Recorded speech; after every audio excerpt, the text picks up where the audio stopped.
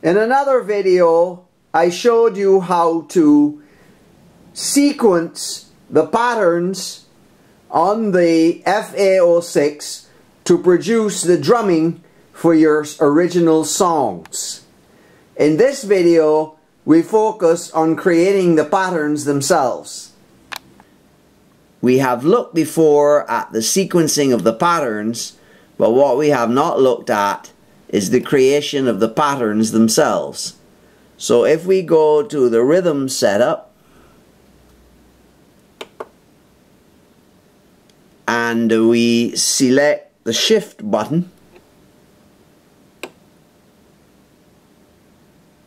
we can select pattern edit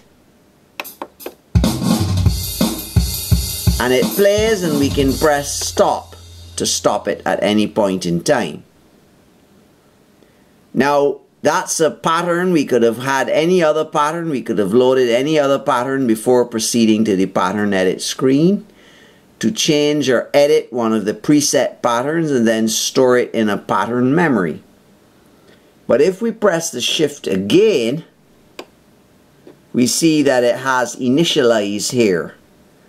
And when we press that, it says rhythm pattern initialize, are you sure? So we could actually initialize it to 0. Let's press OK. So it's cleared the pattern entirely, as you can see. Now we have here setup, which allows us to set our time signature as well as the length of our pattern. We have the measure length there. The typical measure length for patterns is 1, 2, and 3. But I believe it can go to much longer should you desire to have a much longer pattern. We can go up to 32. But most of the drumming patterns are typically only 2 or 3 bars long. Then we have the note setup, which allows us to set the note timing and the gate time and the velocity. We can have it as a fixed value or set it to real, and we can take the input from the keyboard or we can enter it directly in our pattern sequencer. Then we have the clear step, which clears the vertical position on the timeline, or we have the clear note, which clears the horizontal position. So this is very useful because the vertical one will clear all percussion or drums on a specific beat, whereas the horizontal one will clear out a complete percussion instrument and give us a chance to do it over again. We have the scaling function, which adjusts the resolution of our display. And finally, we have the write function here,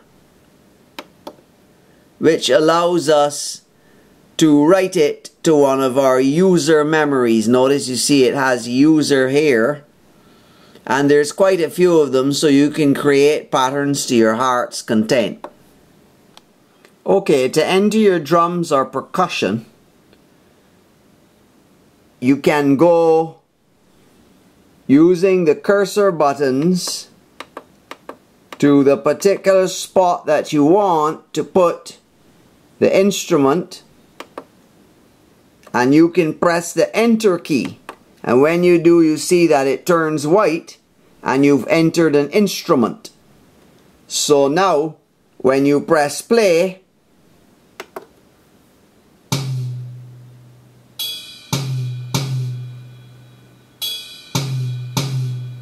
if you want to enter your keynotes or percussion instruments through the keyboard, you have to go back to the note setup and come down here and turn the keyboard on. Okay, here's the part that you're really gonna have a hard time figuring out with this pattern sequencer. If I press the lower half of the keyboard,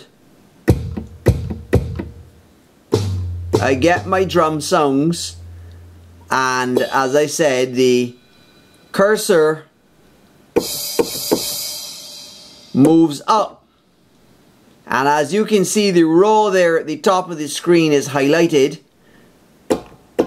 I come down a little bit, but absolutely nothing is recorded, whether the sequencer is running or stationary.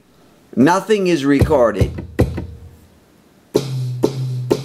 But if I go now to the white keys only at the top of the keyboard, then each white key corresponds to a position along the timeline. So for example, if I count down 16 white keys from the top of the keyboard, and there it's recorded the sound at that position. And if I move it to 3 keys over, it's gone over 3 keys and it's recorded the sound.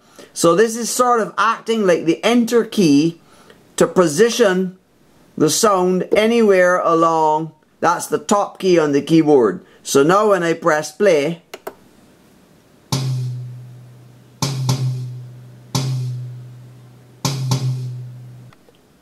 I would then select a different instrument and I would use a different key to put it somewhere else. Now when I press play,